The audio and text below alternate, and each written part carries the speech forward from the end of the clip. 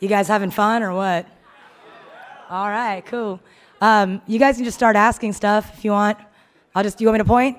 Okay, great. Hi, Awkwafina. Hi. Congratulations. Hi. I just want to ask you because you play an Asian American role in this incredible movie, and my understanding is that a lot of Asian Americans feel like they're outsider from both countries. I was wondering, how much do you relate to that mentality, and winning this award, how much do you feel like you have made it? I relate to that mentality a lot. I think a lot of children of immigrants in this country do. We are raised to feel very American, and when we go back, we're told that you don't belong here. When you go back to where you belong, you also feel like a stranger there, and it's a constant feeling of being lost in translation. And I think that's what really resonated with me with The Farewell. Yeah. Awkwafina right here. Hi. First to GMA Philippines. Tonight, obviously, you're up on stage, you won.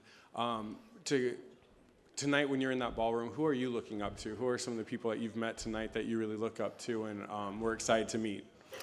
Wow, so many people. I met, the cast of Succession, which was like awesome. Laura Dern won, and she's always been one of my favorite actresses.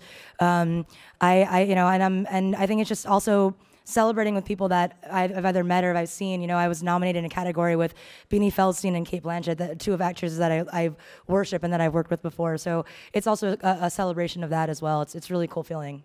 Yeah. Hey, Awkwafina, congratulations. Thank you. I just want to know, how do you feel tonight being the first, you made history for, winning the first Asian woman to win a Golden Globe lead actress?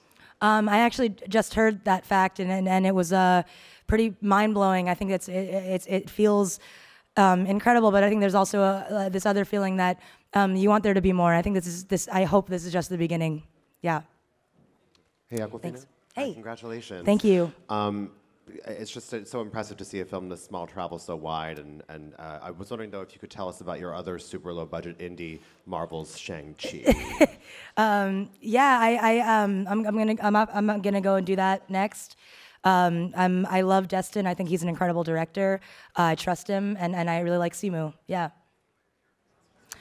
I don't think I can, but I hope she's awesome. Yeah. Thank you.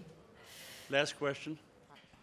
First of all, thank you. It's so amazing to see someone of Asian American descent to be able to climb up so high. The question is, will we see you in other Asian American films, maybe in a lead role, maybe directing a film in the future?